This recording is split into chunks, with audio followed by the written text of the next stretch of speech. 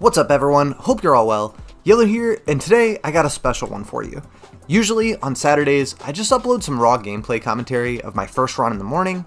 Well, I saw earlier in the week someone had linked a site that showed the cost of all cosmetics in the game, and I decided to add mine up. I had mine up last night, and I was at 198 wins. So I decided I would wake up today, win 2 matches, and then upload the 200th win.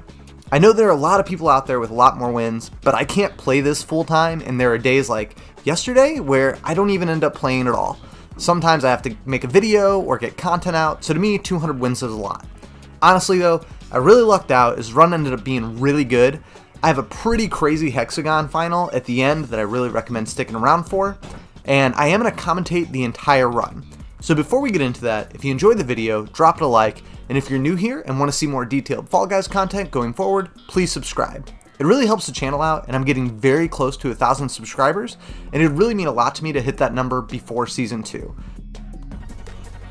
So that's it, that's my intro. Let's go ahead and get into the commentary. I'm going to watch everything with you guys and just commentate on it. This is still going to be a raw commentary, so hopefully it goes well, hopefully you guys enjoy the run. So, looks like we start off with Dizzy Heights. When I'm starting in the front here, I actually like to go to the right side just because I feel like not as many people go there. So I'm going to go to the right, I'm going to jump as far as I can. Very simple. The arrows are pointing all the right direction, so I'm good. I see the arrows to the left here are actually going to be the better ones to take, that way you don't have to take as long around. And I could bunny hop here, but it wouldn't have mattered, I probably would have got hit by the ball. So I go ahead and I dive under this, that way I can keep moving. Everything's going well so far, very good clean run. And then again, here with the patch, you never know what the right route is going to be to take. This ends up being the pre-patch route, which ends up working out great. Onto it, and I have Big Yeetus here in front of me. Now, if you didn't see my Big Yeetus guide yesterday, you just want to run up to the right, jump, and then get hit. You're good. You just always run up to the side of Big Yeetus, and then jump a little bit to the left or right, and you should be good going in. So that's going to be it for the first run. We got a little bit here. So let's talk a little bit about the new patch. So I don't know if you guys have been having more wins, less wins. I definitely feel like the patch has made it harder to get infallible. So if you don't have that yet, it's kind of unfortunate. Hopefully, you know, you can pick that up. But I think the most wins I've gotten in a row since the patch is actually 3. Now that could obviously change. I could get really lucky and just have a crazy run, which does happen. I mean, my 2 best runs so far are 8 and 7, and then I've got a whole bunch of 4 wins in a row. But I've never had exactly a 5 or a 6. It's literally been 8 and 7. So who knows? Maybe I'll get another run like that, and I can upload it for you guys since I wasn't really recording those back then. So looks like the next match we're going to get is Seesaw. I believe we get a variant Seesaw where it's 2 seesaws at the beginning, but let's take a look. Alright, so we're doing the flyover, and then yes, looks like we have 2 different routes at the beginning. Now I start front left, so I just decide to go left. It's not a big deal, you can go whichever direction you want. As always, once you get to where the seesaws are tilting, you just want to jump dive. That's going to help you out here. It's a very good run. I believe I end up finishing 3rd. I probably should have dove there, but again, not a big deal. You just fall over. Sometimes I can't tell if I'm high enough to not fall over when I'm walking off that. But yeah, ends up being a very easy seesaw run. There's no vertical seesaws, which I found is really the hardest part of the new changes. And I think I actually, on this one, I end up missing it. Yep. I probably should have walked up a little higher, but I was so close. Oh, I actually, thinking about it, I got 3rd on my 199th win on Seesaw. On this one, I think I end up finishing like 10th or something. So, pretty easy run from here. There's nothing else that really happens or has changed. So, I'll go ahead and start talking about what's going to be happening this upcoming week. This week, going forward, I am going to be launching a Discord. I don't know exactly what day. I know I mentioned that in my video yesterday. But on Monday, I'm finally going to be releasing my 3rd advanced movement guide. It's going to be covering a lot of information such as why you fall, when you fall, It's going to be going over some different grabbing techniques that you'll see actually on the final run in Hex-A-Gone here. I grab a guy, and that ends up being part of the reason that I'm able to cut him off and keep jumping. It's going to cover quite a bit. I don't remember exactly, but it's like 6 or 7 points. It's going to cover the Hex-A-Gone glitches. It's going to cover the jump showdown glitch. It's going to cover quite a bit, and I think I'm dropping that on Monday. It might be Tuesday, but it's probably going to be Monday. So that should be a pretty good video. My advanced movement videos have definitely been my best. I think my first one I ever made is at like 4,500 views, and my second one, which is the in-depth grabbing guide, that one hit like 8,000 views. So those are definitely my best performing videos, and I hope you guys enjoy it. I put a lot of work into those.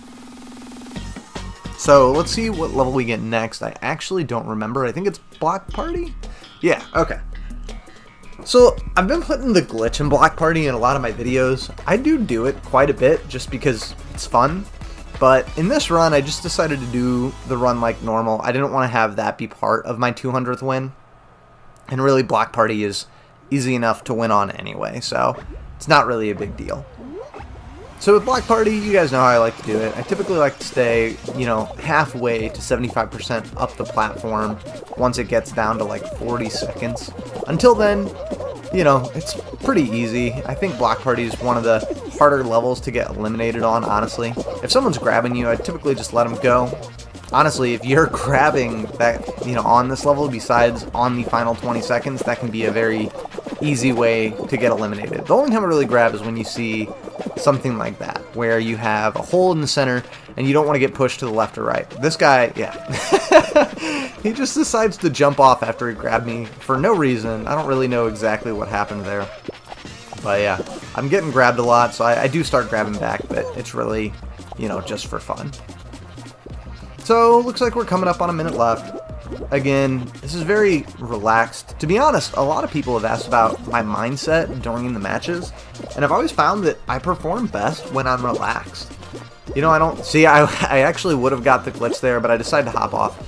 But anyway, yeah, I prefer to just be relaxed. I know it can get intense if you're on Jump Showdown, for example, and maybe it's you and another guy, and the round's been going like 3 to 4 minutes.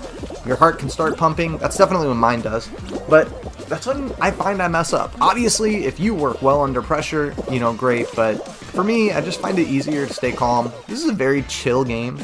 I don't find any reason to stress about it. It's not like back when I played Warzone and I would get angry because you spend like 20-30 minutes trying to get a win, and then you get second place and you get nothing, or someone on your team messes up. With this game, these matches are 10 minutes or less. If you get eliminated, cool, jump into the next one. I think that's why I like this game so much, and I also find it very easy to just stay relaxed. You know, I just don't think there's any need to stress about it. Obviously, if you're getting your first win, or, you know, you're working towards a big milestone, or maybe there's a skin you want and you got to get an extra crown, which, by the way, I buy out every skin that hits the store. I actually buy out the store every single day. So I'm kind of out of stuff to buy right now. I was able to finally get Alex, which is nice, but I really like this banana skin with the inverted face. It's probably my favorite skin in the game right now, and I'll be using it in all my videos going forward just because I think it looks really cool. Alright, so now we got Fruit Shoot. Fruit Shoot, I hate that they've put this to where it can be round 4. Like, 9 people qualifying, 6 people qualifying on Fruit Shoot. It's just really, I don't know, I don't like it very much. I'm pretty good at Fruit Shoot, and it's still frustrating. Like there, I feel like I should have avoided that, but I still ended up getting hit. And then I see one coming at me, so I jump dive to make sure that I have protection by the pyramid. I actually use that quite a bit now. If I'm in first place, I actually don't dive. You can just jump over the corner and stay on your feet, and it'll give you a good little bump forward. Not a ton, but enough. So, I end up getting hit by a strawberry here. You know, it's whatever. I feel like I'm still in a good spot to qualify. I'm not really worried about it. And I do, obviously. So yeah, that was that. And then next, we have Hex-A-Gone, which this Hex-A-Gone run, I loved.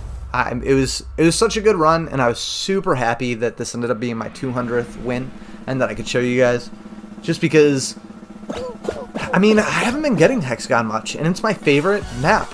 It's like 100% my favorite map. I get the majority of my wins on Hex-A-Gone. I win Jump Showdown and Fall Mountain a lot too. Royal Fumble I'm good at, but Hex-A-Gone, if I get Hex-A-Gone, I honestly feel like I'm winning 8 out of 10 times. It's crazy. So yeah, let's go ahead and go over the Hex-A-Gone run and what happens. And I do mess up here too, but it's still a really good run.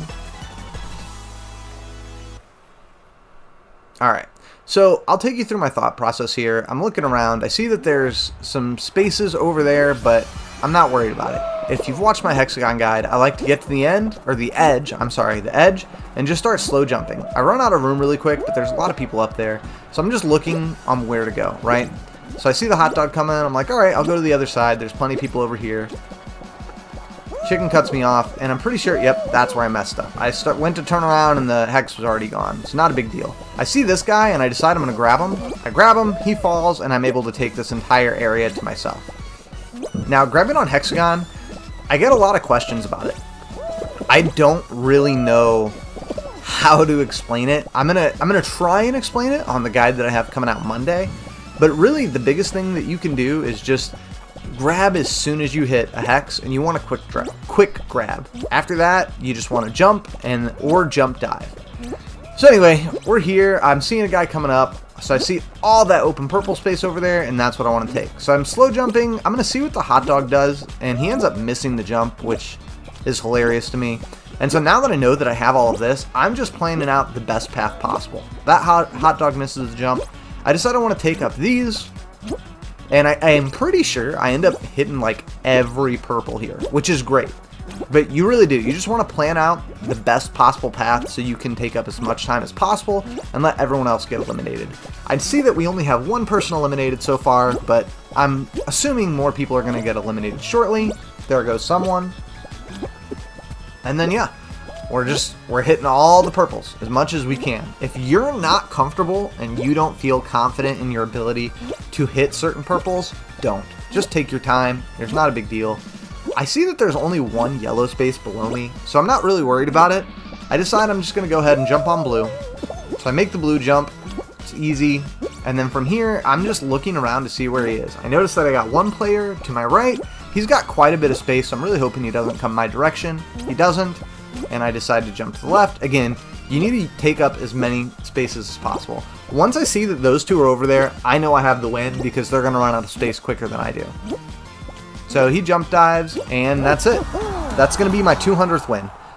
If you ended up sticking around for the whole video, thank you so much. YouTube really seems to want longer videos, but I prefer to keep my videos as long as they need to be. I don't like to have a lot of fluff in them, and I want to get directly to the point. So anyway, I really hope you enjoyed the video. If you have anything you believe I can do to improve on these gameplays going forward, please let me know in the comments below. As always, if you enjoyed the video, toss it a like. Please consider subscribing. Enjoy your day, and I'll see you next time.